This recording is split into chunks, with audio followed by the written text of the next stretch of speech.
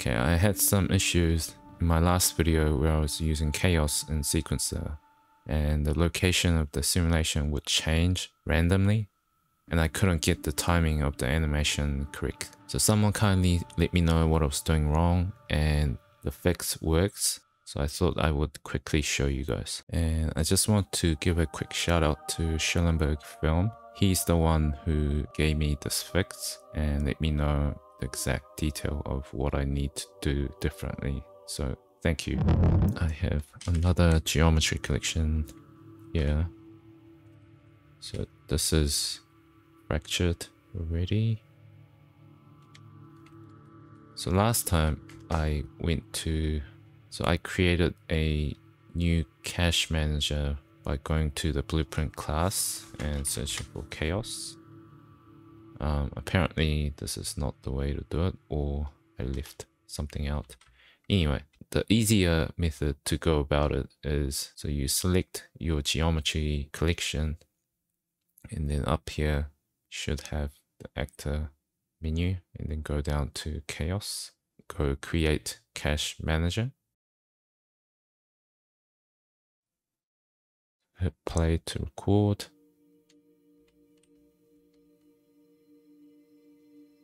So that's now being recorded in that cache manager. We'll stop it there. And then when you go to add a new sequence,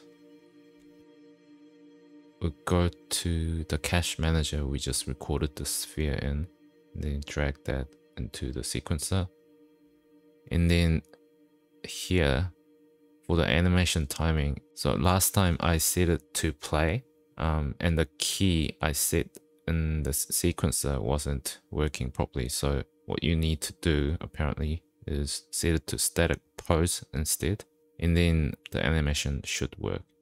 So you set it to static pose and then add track, start time, and key the time.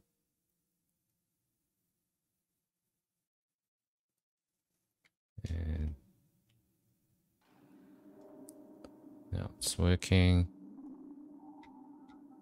So we'll try rendering this and see if it works properly in the render as well. Because last time everything was working in the editor properly, but there were issues in the render and I couldn't figure out why. Add a new camera, then we'll make the camera move so that we know the timing is right.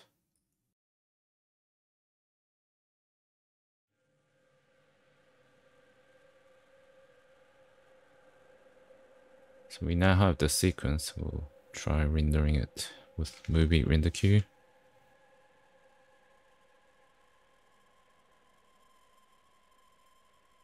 So EXI sequence, deferred rendering, anti-aliasing 4x4, and then I'll put 1080 in default directory.